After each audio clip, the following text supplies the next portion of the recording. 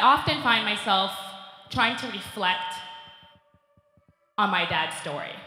In 1988, he crossed the Mexican border, and I asked myself, I wonder what he felt. The fear, the uncertainty, the anxiety. His journey here was just one small sacrifice that he made for my family, my 3 brothers, and my mother. Once he got here, he continued to make significant sacrifices so that we could have opportunities that he did not have. He often reminded me, tú lo tienes suave.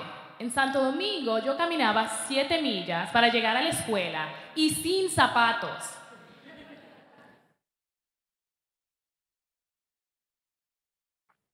We laugh at this, but it's the reality of many of our parents. They came to this country not for themselves, but for us, so that we can have better educational opportunities, so that we can have better professional opportunities. And I'm here before you today because of my father's sacrifices. In 2016, I made a very difficult decision of running for office. And not just running for office, but running for office against an incumbent.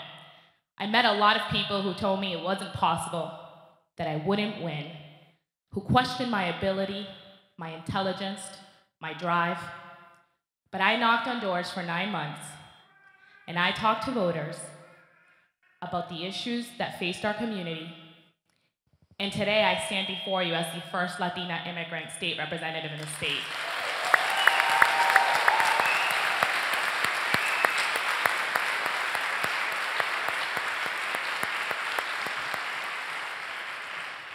And when I arrived to the State House, I was approached to lead on an issue. I was asked, Juana, would you lead on the Safe Communities Act? A bill that does a couple things. One, it would prevent any form of a registry in the state of Massachusetts. It would also prevent our local and state officials from enforcing immigration laws. Immediately, I said yes.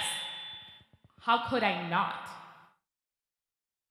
I had advisors who said, Juana, you're gonna be a freshman legislator and you're gonna take on this hot topic that's not wise, it's not prudent.